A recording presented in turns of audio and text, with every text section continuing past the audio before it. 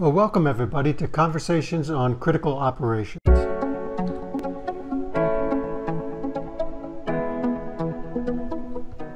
And today we're going to be talking to Fernando de Mello. He is a project manager at Tereos in Sao Paulo, Brazil. Good morning, Fernando. Good morning, guys. Glad to be here.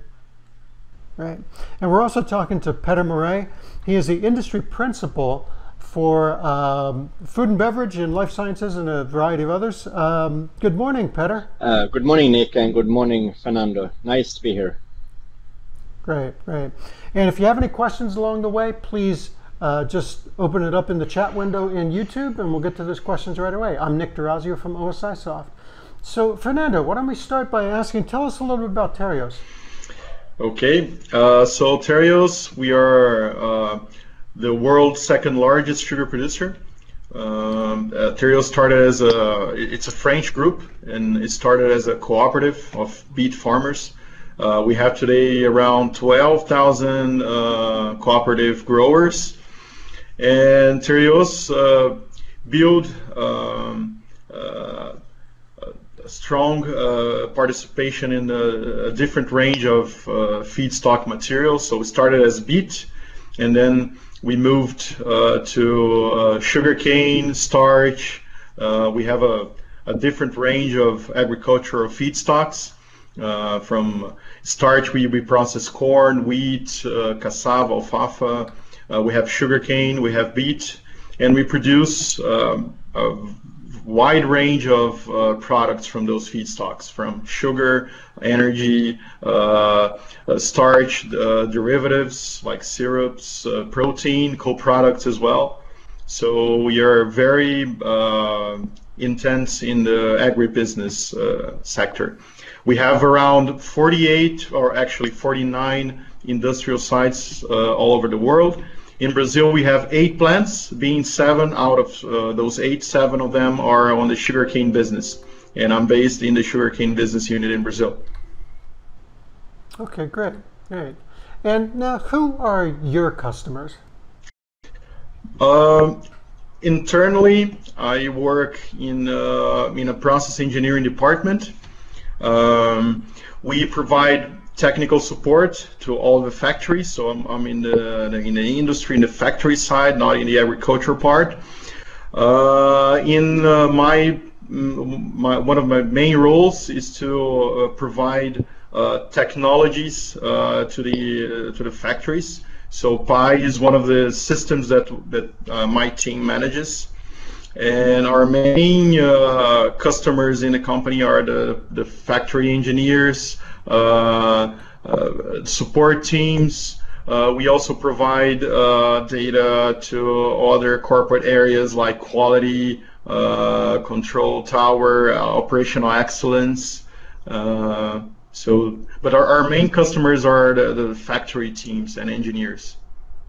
Okay. Can you describe what it's been like trying to get real-time data to your people in these days of the COVID-19 pandemic? Okay.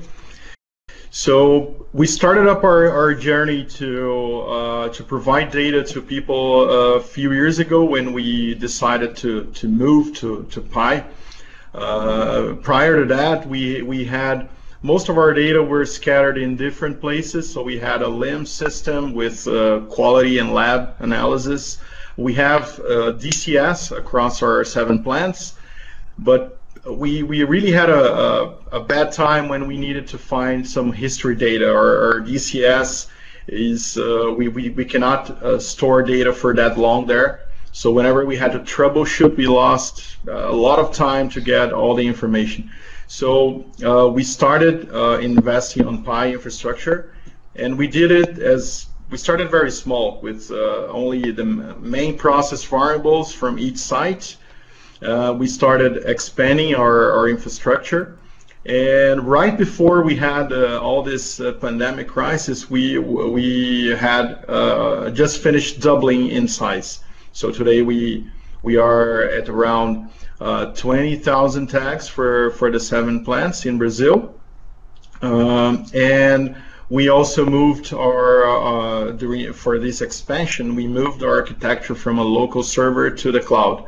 So that boosted up a lot of it made a lot easier and faster for people to access the data. Okay. And now, along the way, you had found some issues in, in making those moves, and we were able to help you out with that. Can you describe some of that? Yeah, for sure. OSIsoft support team always helped us along the way. So from the beginning, they helped us developing our first architecture when we just started. And during all the moves, all the expansion moves we always had a close support from OSIsoft. They helped us actually build the current architecture. And it was something also new for them, because I think that moving all the structure from a local server to the cloud is something that is not quite usual. So we found really some issues that weren't expected during this way, but we had a support team always helping us, and we were able to tackle all the obstacles we had in the way. So it was very good, and it's working very well now. Okay, great. Now, if I understand, because you were no longer had local access to the plant, you ended up relying a lot more on other things, notifications, PyVision, and then did we help you do any of that kind of setup? Was that something that how did that work out for you? Yes, we had a lot of training from OSIsoft to our team so that we could learn how to work with asset framework, with the event frames, and in the end the notifications. So we had a lot of help on how to build that, and today we are able to do this by ourselves. And indeed, with all this pandemic, today we have a lot of people working from home, and they are able to receive notifications. They are able to access the real-time data from the plant. So it's making it a lot easier for us to do remote troubleshooting, even when working from home. What type of data sources ended up being important for you? Who needed that, and how did you end up bringing that data in? Okay, so at first, the most important data source for us is the factory DCS, for sure, because that's where we gather all the sensors information and what's happening in our operation, which is a continuous process. So this is where we started. But along the way, when we started having our insights and doing analysis, we found the need to cross-process data with other databases that are not continuous, like lab information. A lot of our sensors, most of our online measurements are temperature, pressure, flow rate meters, but we lack a lot of quality measurements online. We have a few, but most of the information regarding composition and quality, we rely on lab data. So as we moved and progressed on PyUse, we knew that we had the need to bring also quality data to help our analysis. So that's why today part of our tags we use to collect data from lab. But still, the huge part of our data source is the DCS. And then, after collecting data from our lab system, we also had a demand from our S&OP teams, and even our downstream part, which is the packaging, to monitor what's the production levels per SKU that we produce, like the types of packages of sugar we produce. So that kind of information is usually not available in the DCS, but we have a separate WMS system. And we wanted to cross those SKU data with what was happening in the plant as well. So that guys working in the packaging section, for example, if they knew something was happening in the sugar refinery, they could anticipate any impact in some of the SKU lines. So we did that integration later. So this is one of the data sources that we have today. Now, if you can you describe how did you end up doing that integration? Was that in a relational database? You had to use a different mechanism, an RDB interface? Yeah. So for DCS, we use standard OPC communication. It was very easy to go. For the lab, we are using RDBMS interface. And for the okay, and that's the quality data, the laboratory data. That's it, the quality data. And I'm sorry, what was the third type of data? You mentioned a third type. The third type is the sugar production per SKU. This is in our WMS system. So we could read that directly using RDBMS interface, but because of when we got in contact with the supplier of that system, they were concerned about their system's performance. So we found a way around, which was they created kind of a table, an intermediate table, where they put all the information we wanted to gather, and then we use Pi to read from that table. So we put an algorithm to do that. So because of that, we kind of created some experience in connecting Pi different ways, our team. So today we are able to connect OPC, RDBMS. We did some things with web APIs also. We are doing some pilots on gathering data from an agriculture system, but it's still under development. For notifications, we use web APIs as well to hook up to our mailing system. So this was good, this experience, because today our team, with the aid of OSIsoft support team, we are very capable of using the whole range of connectors Pi offers. Peter, does what Fernando had to do at Tereos, does that sound typical of what you see folks in food and beverage doing as far as data sources go, or is that just the tip of the iceberg? No, I think that is a typical start we currently see, and now the trend in the industry is that we see more addition of what some would refer to IIoT sensors, and some other companies might refer to them as process analytical technology.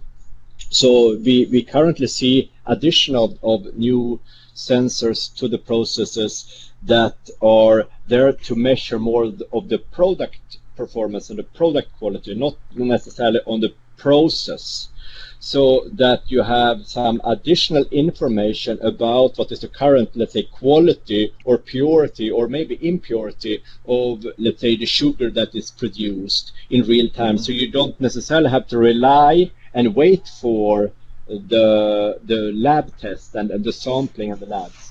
And when you have that type of ability to be notified or informed more in real time about the quality performance of what you're producing, you can then have higher flexibility, you can have probably lead to higher throughput and many other type of business advantages. So that's the type of trend we also see here. And sometimes that type of data could also be data coming from the DCS or SCADA systems that also can contain information about the quality. So we see the analytics tools today can establish, I would say, correlated or predictive type of models related to the product quality at the response, and the input data could be the IIoT or maybe DSS type of information. And that is, of course, then coming back to the BMS system that they have, it's of course very important that you have a dedicated model or dedicated setup for every single SKU you're using. So I think it seems that you're running a fairly complex environment here. You said you had like 48 plants globally, and now you are working locally in or regionally, I would say. In Brazil, you work with 7 plants. Yeah. And how many SKUs do you? How many different product stock keeping units do you manage today? In our case, across our 7 plants, we have three main products. So we have sugar, ethanol, and electricity. Of course, that for ethanol, we are focused in ethanol for fuel. We have usually 2 types. We have the hydrous ethanol and the anhydrous or dehydrated ethanol. Both are used for fuel. Sugar, we produce kind of a wide range of sugar types. Yeah. We have from VHP sugar that it's for export and used as feedstock for refineries. We produce also white sugar, refined sugars. We have amorphous, granulated, liquid, and electricity. We generate an excess electricity using our own biomass, and we export that to the grid. So our attentions are to having the best energy efficiency as possible and having the highest yields or in terms of sugar conversion from sugarcane to our final products. And I guess you have a different type of key KPIs for that type of efficiency and energy consumption. So are you able to look into these different type of KPIs across many of the different plants and sites you're running? Yes, and this is one of the uses that we have for PI when we compare the KPIs across the different plants, and also in one site having a KPI breakdown per areas. So our major KPIs, we have the first is the availability or the downtime of the plant's capacity to crush cane. Today we have like our crushing capacity is a little bit above our current sugarcane supply. So the sugarcane supply is one of our major bottlenecks. So this is why we measure our downtime in terms of cane processing. The second and third ones would be our yield in terms of sugar conversion. It's we call industrial efficiency.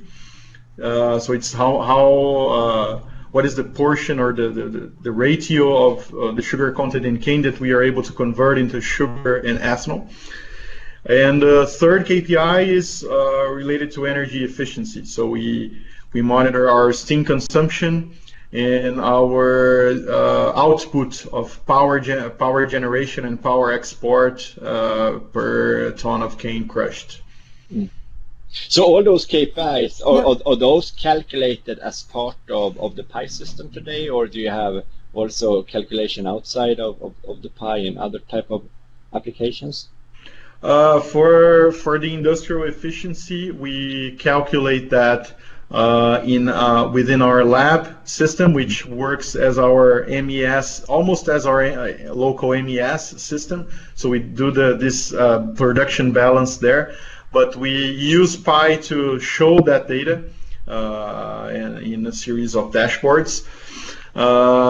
In steam consumption, we calculate that on PI, and the downtime also we calculate that using PI as well. I had some further questions here.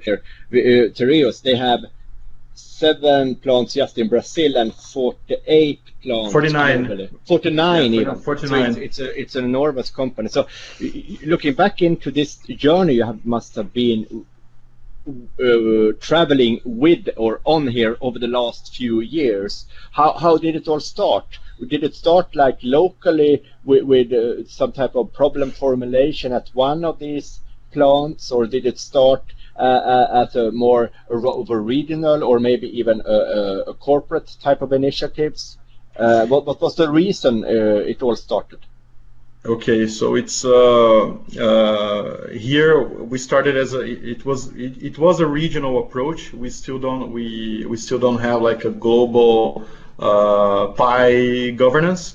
Our colleagues in the starch business unit, they were already working with PI before we moved in.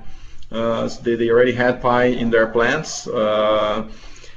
Our beat colleagues, it's something that they are looking at, but they haven't moved to Pi yet. They are looking into it. We started that initiative in Brazil. It was mostly regionally, and it was a local need of. We work a lot on doing troubleshooting, and we wanted to be less reactive and more proactive in our actions in the plant. And we found that we lacked good quality history data of our process information. So this was the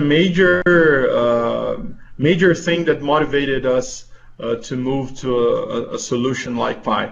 We lacked that. We wanted to do. We had in the past we had like troubles with like boilers or generators, or we wanted to check what happened that caused a quality issue that made us lose some efficiency. And we lacked, we had history of lab analysis, but we lacked a history of process data that we could cross those information. So that was the major reason that made that move. And when we started that we started very small, so we didn't have Pi Vision at the beginning, and we only had like process book and a few users, mostly the technical support team that had access to the information. And one of the first things that we decided when we wanted to expand is that before we grow in size in terms of number of tags, the first thing we need to do is to give more people access to the information. So we did the move of going onto Pi Vision before we increased our tag count. And that, looking today in the past, I think it was the best decision, because we provided all the plant engineers, the factory technicians, access to the information, and they could create their own insights on that. And we see that over the last years we have improved a lot our efficiency, of course, based on a whole range of actions. And I'm sure that having those information also helped people having a lot of insights for that. The only point that we haven't tackled at the beginning, it's something that is still in our roadmap, is the maintenance side. So we started looking, as I'm part of the process engineering team, so we started giving a lot of focus in the process, but we still have also a journey to go in terms of maintenance. Yeah. Okay. Well, I have a quick question. So it sounds like good results. You're saying an improved efficiency because now you're looking at DCS data, quality data, the same thing. Had you tried anything else before you ended up implementing this through the Pi system? Actually, we tried. You said this was an ongoing problem for I mean, it's something everybody recognized. You really didn't have the ability to bring the two together. Did you do any homegrown solutions? I'm just curious. We tried to do that using our lab system, like to make it read data from some of the sensors, but it was like too complex and very low performance when we wanted to bring a lot more information. And we tried to stick with the history softwares embedded with the DCS systems. But when we wanted to gather, huge amounts of information for very long periods, we always crashed the computers. So we always find it difficult going the way around without having a more expert platform to do that. Cool. Okay. And do you have any, I mean, I know you said improved optimization. Is there anything real specifically that it was able to improve on? Any specific results? Just that one aspect of it, the bringing in the quality data that you weren't able to align before with your DCS data. Anything specifically you were able to do with that? Okay, so one thing that it's more specific is that human beings are not the only clients or the only customers of Pi. We have also some expert systems or softwares that are receiving Pi data as well to take decisions. So one of the applications we use is real-time optimization. So we have an RTO software in some of our plants, and they are using both quality data and DCS data to tackle optimization. So to be more specific, I would like to give one example. So the first step of our process is the sugar extraction. So in the sugarcane mills, you can carry the extraction either by mills or like the rollers that press the cane and extract the juice, or you can do that by sugarcane diffusers. But it's kind of a similar process. The main purpose is to extract a juice from the cane and separate that from the bagasse. And one very important aspect of that process is that we need to add water to help drag or to wash the sugar out of the cane. And there is a trade-off you need to do when we add water. So the more water we add to the process, we end up extracting more sugar. Yeah. But at some point, even if we add like more and more water, the additional benefit of extraction starts to go down. And on the other hand, if we add more water, it means that we need to evaporate more water, so we have a higher steam consumption. So there is a trade-off on what is the optimum value of imbibition water we need to put to reach maximum extraction without increasing a lot our steam consumption. So this is typically one of the main set points that our RTO handles. And the way it does that is that we need to feed quality data. So what's the sugar content in bagasse, the sugar content in cane, and process data, which is like what is the flow rate of juice, what is the flow rate of steam that we need to produce, so that the RTO is able to handle all the calculations and reach the optimum set point. So by doing so, we were able to increase maybe at least half a point of extraction efficiency over the last years by using the RTO enhanced by Pi. So that means that you increased productivity and at the same time reduced production cost at the same time. Yeah, that's it.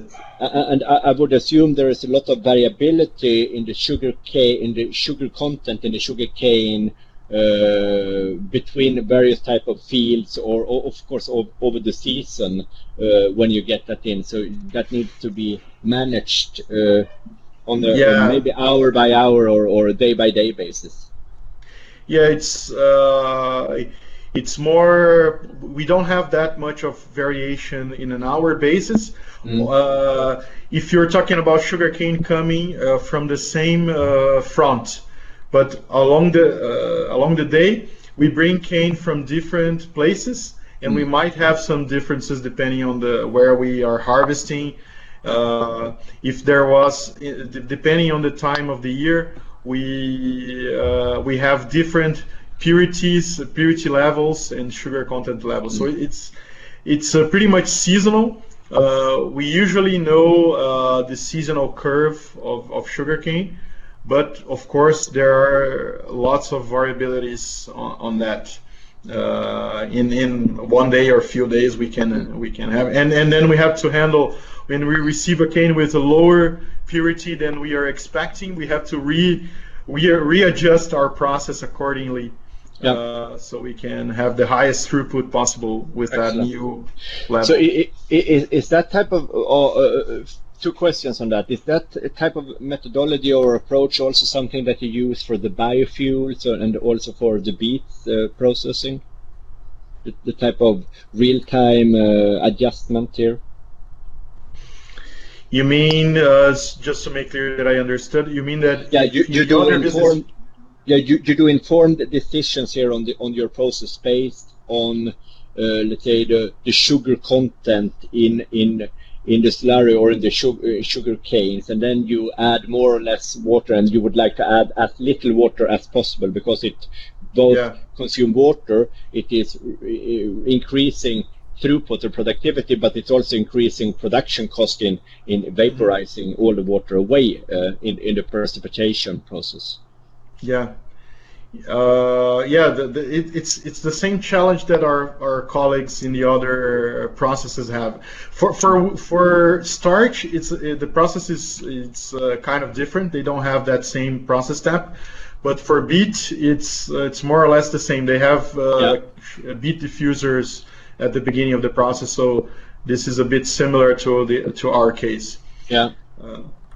Well, I have a follow. I'd like to change the subject actually. Did you have anything else to add to that, Petter? I wanted to get into a next use case, the digital twin use case. One question here. All those type of calculations that you're generating with this third-party advanced analytics software, real-time optimization, RTO software here, do you write that result back to the PI system as well and visualize and present that? That's part of the PI system in PI Vision, for example? We write back some of the main results so we can follow in the dashboards, but most of the outputs of the RTO, since it generates set points to our DCS. Yes, exactly. So usually the RTO writes back directly into the DCS, because the RTO runs, since it's an automation solution, it needs to run locally. So we need to have a fast response time. So it's like we use PI to provide data and to read and to show the data and to consolidate the information. But the real acting, we do it directly between a communication between our RTO and the DCS.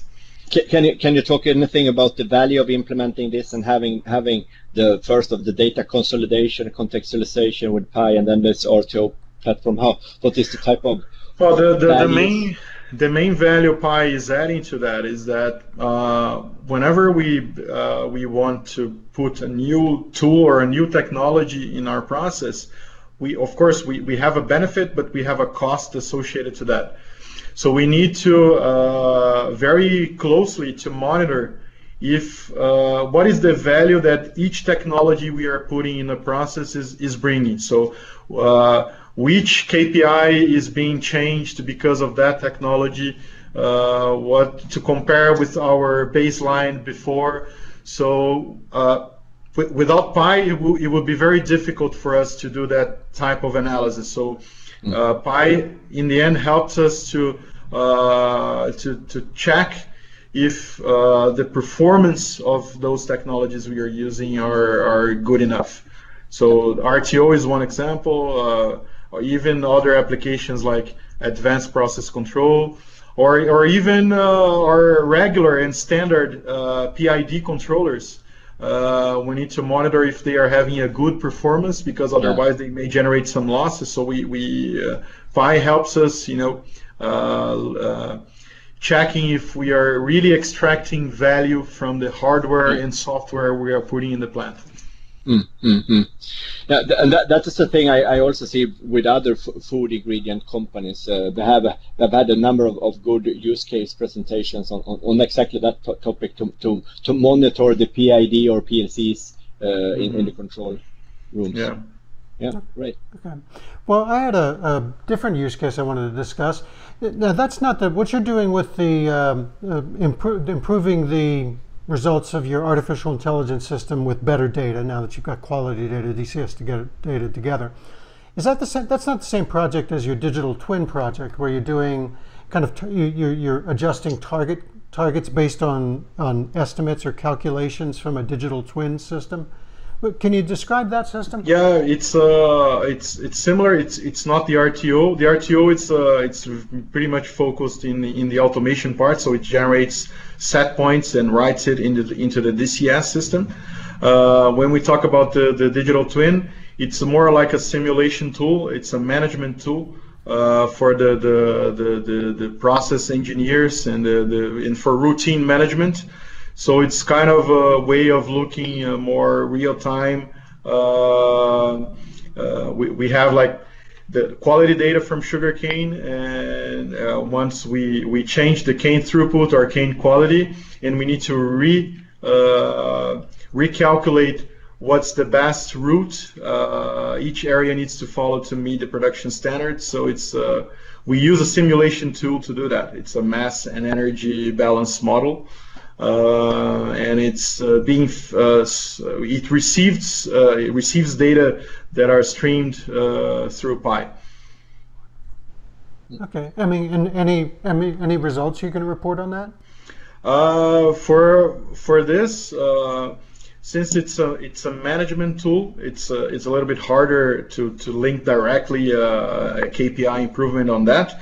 What's helping us a lot is that even quite recently we had to run with a condition which was not the usual. We received a cane with a lower quality standard, and we had to reduce our throughput. So we used the simulation to readjust our process, and the way we thought that was value is that we could actually reestablish. The simulation model predicted that we would take a certain amount of hours to reestablish the original condition. Like we would take for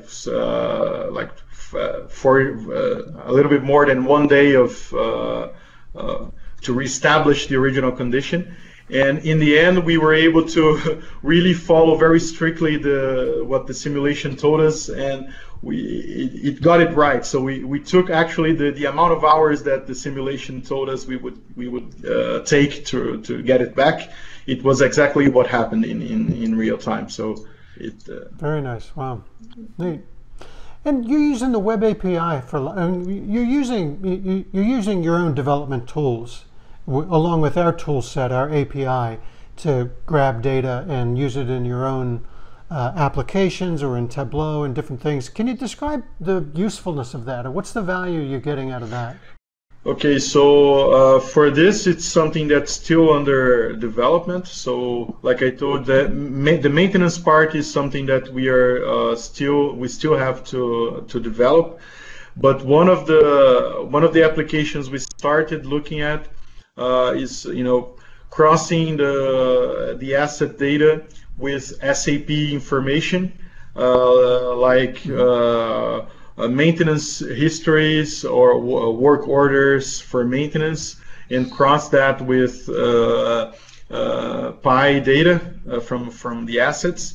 We're using a Tableau interface to compare those information.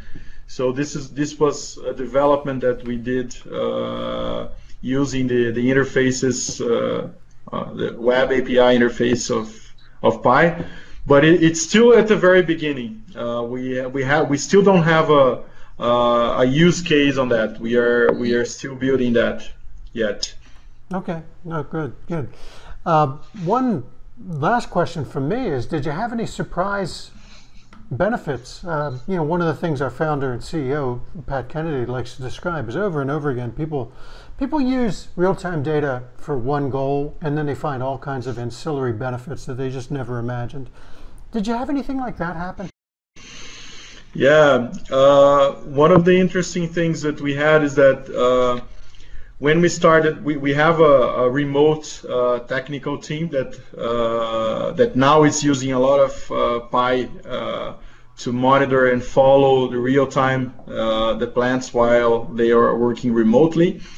And one of the insights that we were able to have with real time data, just one example, one of our expertise in terms of support is the energy efficiency. So now we're able to see, like, if there is any reducing valve or relief valve that opens in the process. Now we are able to cross that information with any issue that happened in the plant. So even this year we were able to identify some issues that linked generator performance in one of our plants with pressure relief and pressure and reducing valves.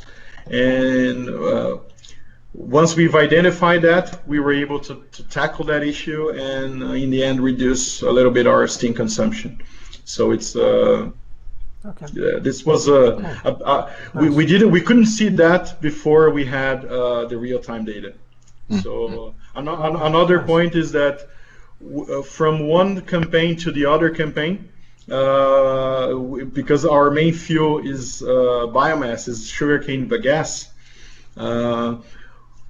In order to start up the next campaign, imagine we need bagasse, but at the beginning of the campaign we haven't crushed cane yet, so we need to have a certain amount of fuel or bagasse that we need to store from one campaign to the other, so that we have enough fuel to do all the commissioning and the restart of the factory for the next season. So we need to have a very good management of this passage storage of biomass from one year to the other year. And another surprise benefit we had using Pi is that we were able to generate a curve based on the steam production per boiler that helped us establish what is the minimum or the critical level of bagasse that we need to store that allows us to do all the required commissioning for the next campaign. So before we had Pi, we had like a guess on how much bagasse we needed to leave there, and we put a lot of we were a lot more conservative on that. We tended to leave more bagasse, and we could use that bagasse to generate electricity now, but we had to to store more because we didn't know exactly how much we would need to use. And now with Pi, we can, based on those measurements, we could be more accurate on that and even be more aggressive on what's the minimum stock of bagasse we need for the beginning of the campaign. So we could use a little bit more our fuel because of that. Optimize the entire utility. Nice. So coming back here to the current pandemic situation here with the COVID-19, and I think you touched a little bit on that. You said you have the ability to now work remote.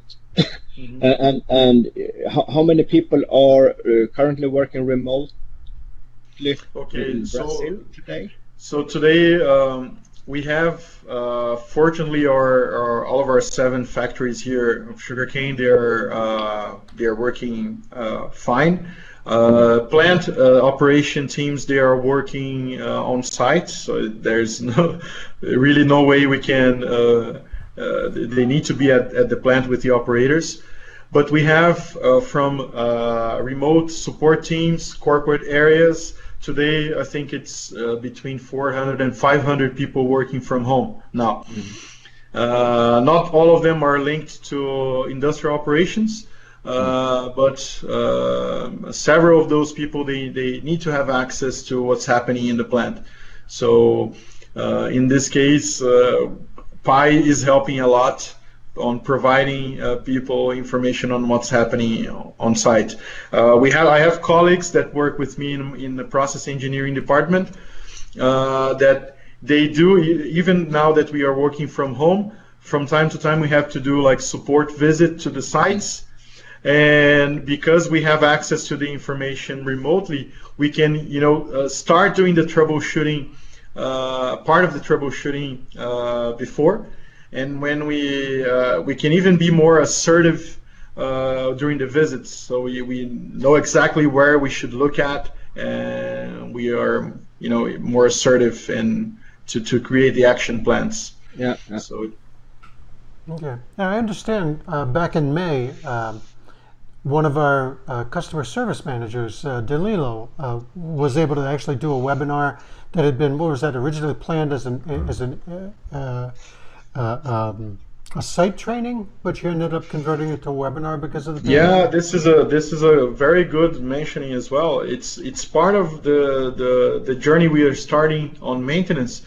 So really, you're right. We were thinking about doing a local training with Danilo, and because of the pandemic, we turned that into a webinar, and it was very successful because in the end, I think the webinar would be the best choice, because we were able to even increase our audience in the webinar.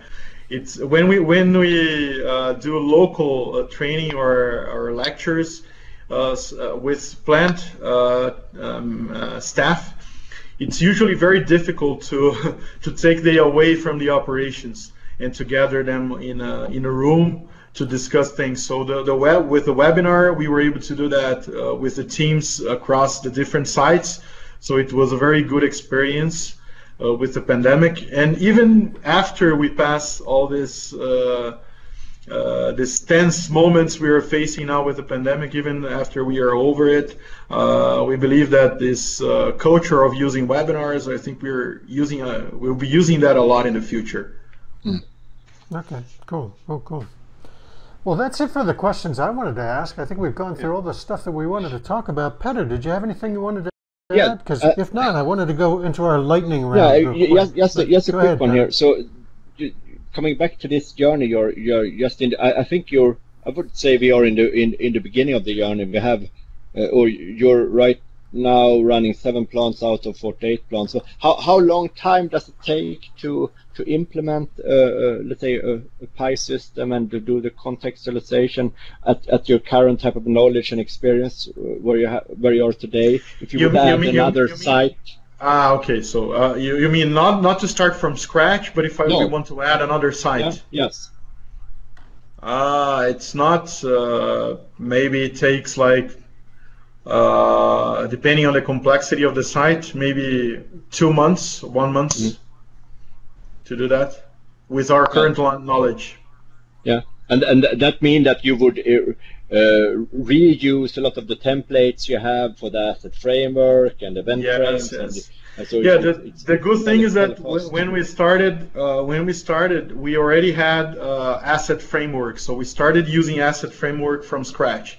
So we already had, the culture of organizing our tags per asset.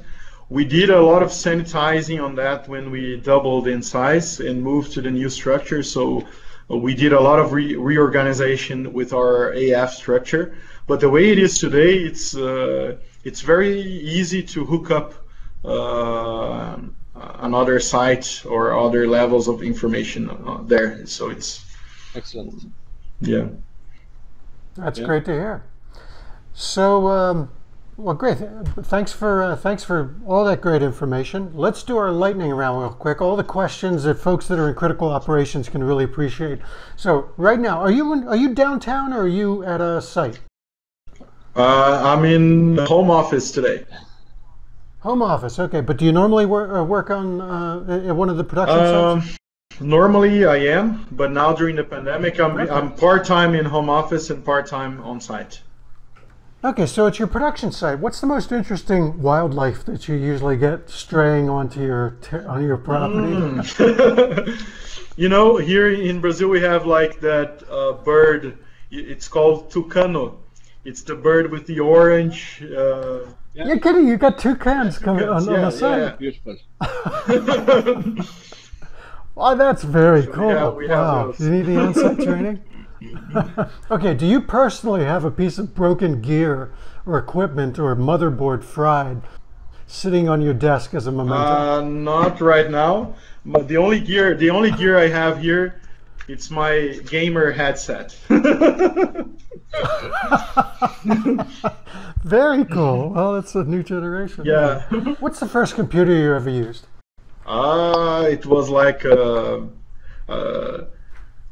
very old. It was a 286 computer with like Windows. I don't know, Windows 2 point something. Fair enough. That's cool. At least Windows. So do you manage any others? Well, I use MS-DOS do you manage any other also, systems? a little bit, but Oh, okay. So you know your way around a command prompt. Good for you. Do you manage any other systems besides Pi? Or do you play a big role in any other systems besides Pi? We see that a lot with a lot of our customers. I'm not from IT, but we do manage Pi system today.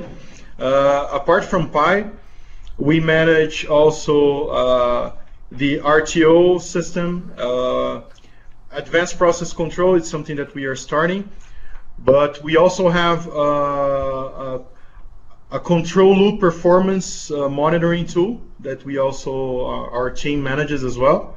For the PIDs. And apart from that, we have like a mass and energy balance simulation engine that we also manage. So it's good. It's something to remember. Any OSI employee that's watching this, PI is not the only thing most of our customers are responsible for. What's the best or coolest calculation or bit of code or report that you were ever able to do? We're always working with data, right? What's the coolest thing you were able to do like that? One of the things the coolest things, I think maybe when we started calculating the planned downtimes, this was pretty cool because first our measurement of OEE in the plants were based on the sugarcane weighting. So we had the sugarcane trucks, they come in, we weight them and take the total weight of cane, and they leave the cane in the process, and then when they have the empty trucks going out, we have the net cane weight that was brought in. So our kind of real-time information of cane crushing at that time was based on those sugarcane truck measurements. So let's say if a cane truck takes like a few hours to go out, so we have a delay on that information. And when we were able to use Pi to take like motors or the cane preparation devices or the mills, conveyors, electric current, and we could use that to create a set of conditions that can tell us online, the plant now is crushing or it's not crushing. So this was pretty cool when we were able to put that online. Great. Okay, very cool. Okay, last thing is your physical site is just absolutely beautiful, and I'm just kind of curious, what's the prettiest view or your favorite view when you are on site, and what is it you're looking at when you're looking at your favorite view? Since I'm a guy that looks a lot on energy, on the energy side, one of the greatest views for me is when I'm arriving at the mill and I see the flue gas coming out of the boilers. If the smoke is white, it's good because it's always burning well. we have the combustion is good. That's very cool. That's a great way to start your day. Okay, well, thank you so much, Fernando. Thank you for your time. Oh, thank you. I appreciate a lot the invitation. It was very glad to share with you our insights. Yeah. Great. And Petter, thank you so much for joining thanks, us. Thanks, Nick, and thanks, Fernando. Great conversation. Pleasure to be here with you guys. Thank you. Thank you. Okay. Well, bye-bye, everybody. Thanks again. See you all next week. And again, thanks for joining us.